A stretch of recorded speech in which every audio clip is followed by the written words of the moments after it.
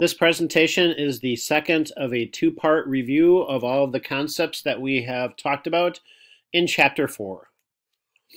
So we're basically working with the equations and or linear equations and their different ways that we can represent them.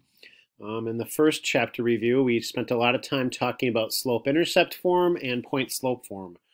And in this presentation, we're going to be introducing standard form and going over what we do with equations in standard form. So here's a linear equation. It's shown in slope-intercept form. Again, the slope of this line is 2 from this point right here. If I go up 2 spots and go over to the right 1, that makes this line a slope of 2. And then the 1 is the y-intercept where it's crossing the y-axis at 1. So that's the equation format for slope-intercept form.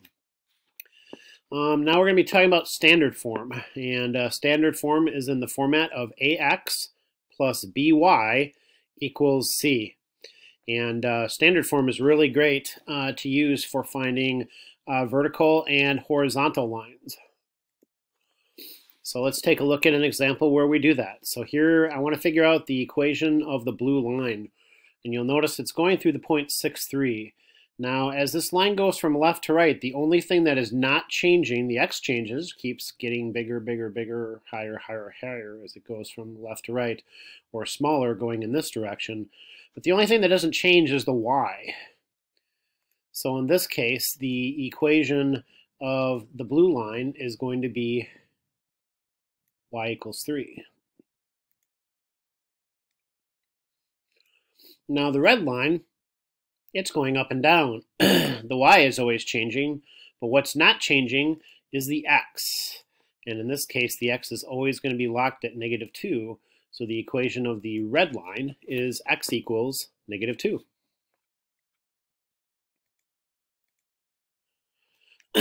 All right, let's do some work now with standard equations. So write the equation in standard form of a line with a slope of 5 going through 9, 3. So what we want to do first is put it in point-slope form, okay? So when we're putting it in point-slope form, okay, our slope is going to be 5, my y is going to be 3, and my x is going to be 9.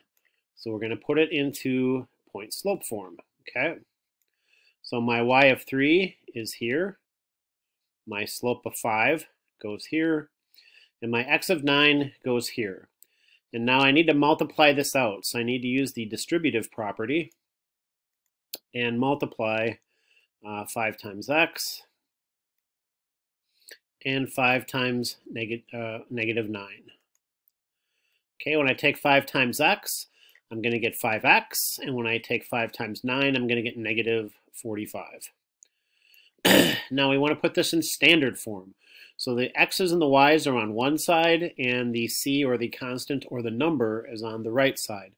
So I'm going to move the 5x over. I'm going to subtract 5x from both sides.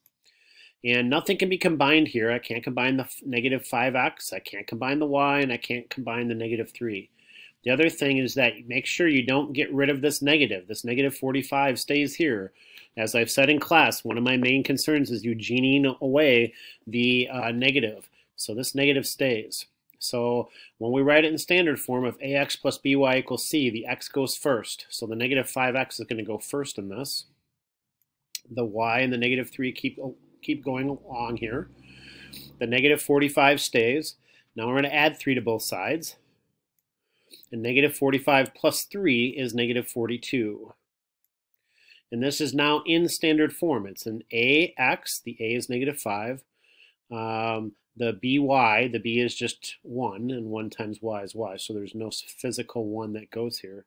And then the constant of the regular number is -42. And that's how we do this problem. All right, so this one's going to be one further step. I still want to write standard form, and it goes for a line that goes through the points 1, 1, and 2, -2. First thing I need to do is find the slope. So in the previous problem, I gave you the slope. In this problem, when you're given 2 points, you're going to have to find the slope. So we're going to use our equation for slope, which is delta y over delta x, or change in y over change in x. And the y is going from 1 to -2, which is down 3. And the x is going from 1 to 2, which is up 1. and that's a slope of -3. And now we can fill it into either point to figure out standard form.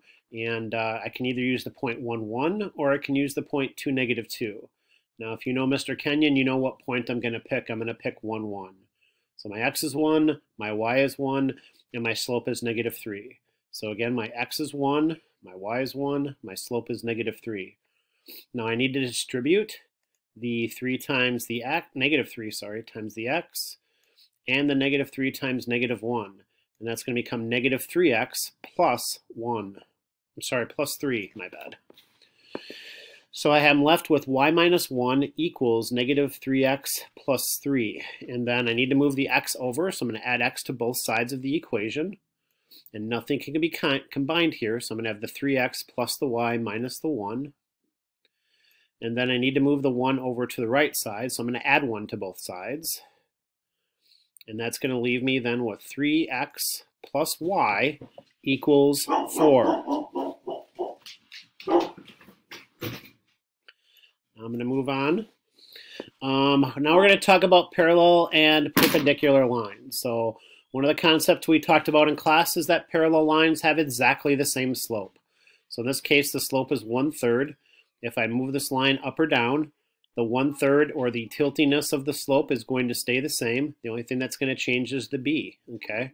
So to have 1/3 x plus 4, I'm going to go up 1, 2, 3, and 4. Okay. To have 1/3 x minus 5, I'm going to take this down. 1, 2, 3, 4, and 5. Okay. So these lines are parallel, but the b's are in different positions. Okay. Parallel lines, which you need to get out of this concept, okay, that's super, super important, is that they have the same slope. Okay. Perpendicular lines have negative reciprocal slopes. So we talked about reciprocals. That's where I take two numbers to multiply to equal 1. Okay. Perpendicular lines have negative reciprocal slopes. Okay. When I take the two slopes, I multiply them together to get the number -1. So in this case, this line is 1/3 x plus 4. Y equals 1/3 x plus 4. The perpendicular one is going to be the negative reciprocal of 1/3, which is going to be -3. Because if I take 1/3 times -3, I'm going to get -1. All right. So that's what the big deal is with this. So parallel lines, same slope. Perpendicular lines, negative reciprocal slopes. So let's take a look at a couple examples with each. Okay. Write an equation of the line that passes through the point 6, 9 and is parallel to the given line. Okay. So the 64 here might look kind of daunting, but the 64 we don't even use. Okay. What we need to get out of this equation is what is the slope so we can do parallel. Okay. And the slope of this line is 3. Okay. So the parallel line is going to have a slope of 3. Okay. And then all we need to do is fill in our numbers into y equals mx plus b. Okay. The slope is going to be 3. My x is going to be 6. And my y is going to be 9. So I just fill this into y equals mx plus b format. Okay. Again, my y is 9. My x is 6. And my slope is 3. And all I need to do is figure out b here. So I take 3 times 6, and 3 times 6 is 18. And then to figure out b, I'm going to subtract 18 from both sides. So 18 is going to get subtracted away from both sides. So I minus 18 here, and I minus 18 here, and 9 minus 18 is -9. Okay. So then I have my b, and I have my slope. Okay. So then I just fill in the equation. Y equals my slope of 3x, and then my y-intercept is -9. All right, let's take a look at another one. Write an equation of the line that passes through the point 8, -1, and is parallel to the given line. Okay, so again, it's parallel, so it's the same exact slope. So my slope is going to be 1/2. So my m is 1/2. My x is 8, and my y is -1. Okay, so I just fill it in. My slope of 1/2, my y is -1, and my x is 8. So -1/2 times 8 is 4. And then in order to figure out b, I'm going to have to subtract 4 from both sides. So I subtract 4. And my b then becomes -5, because 1 minus 4 is -5.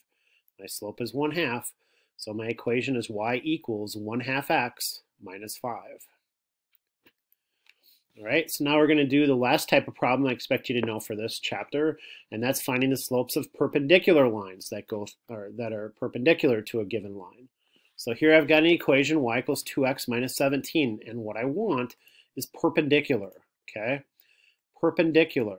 So it's got to be perpendicular. It's got to be the negative reciprocal of this number here. And the negative reciprocal of 2 is -1/2. So my slope is going to be -1/2. So my slope is -1/2. My x is 4 and my y is 8. So I fill this in, okay? My x is 4. My y is 8. My slope is -1/2. Now, -1/2 times 4 is -2. And then I'm left with 8 equals -2 plus b. I'm going to have to add 2 to both sides. So I add 2 to both sides, and 8 plus 2, so this cancels. 8 plus 2 is 10. So my b is 10. My slope is -1/2. So my equation is y equals -1/2 x plus 10. All right, we're going to do one final example here. Write an equation of a line passing through 3, 4 and perpendicular to this line. So my slope is 1/3, so the perpendicular line is going to be the negative reciprocal. So that's going to be -3. -3 times 1/3. I just switched, put the 3 on the top, the 1 on the bottom, and make it negative. So my slope is -3, my x is 3, my y is 4. Okay, so again, y is 4, slope is -3, x is 3. I multiply -3 times 3 to get -9. All right, and now in order to figure out my b, I have to add 9 to both sides. So I add 9 here, and I add 9 here, and 4 and 9 is 13. So my b is 13. My slope is -3. So my equation is y equals -3x plus 13. All right, so that finishes the second part of the Chapter 4 review. So the questions I want you to do on page 289, do questions 15 and 16 on Friday. Don't send them to me, just hold on to them, enjoy your weekend. Then on Monday, do page 291, problems 10 and 11. When you have both the page 289 and the 291 assignment, send them to me, okay, on Monday or by Monday in an email. And then on Tuesday, I want you to do questions 18 and 19 on page 289 and questions 12 and 13 on page 291. When you have both that Tuesday and Wednesday assignment done, then you can send it to me in an email. And this will be your practice work, and be ready to take the Chapter 4 test then, either on Thursday or Friday. So the test window will be open on Thursday or Friday. It's worth 38 points. So I need you to be prepared and ready to go. So work really hard on this chapter review assignment. If you have any questions, give me a call or give Miss B a call. We're here to help you. And I'm really excited about the Chapter 4 test, and I hope you do a great job. Thanks for watching the presentation.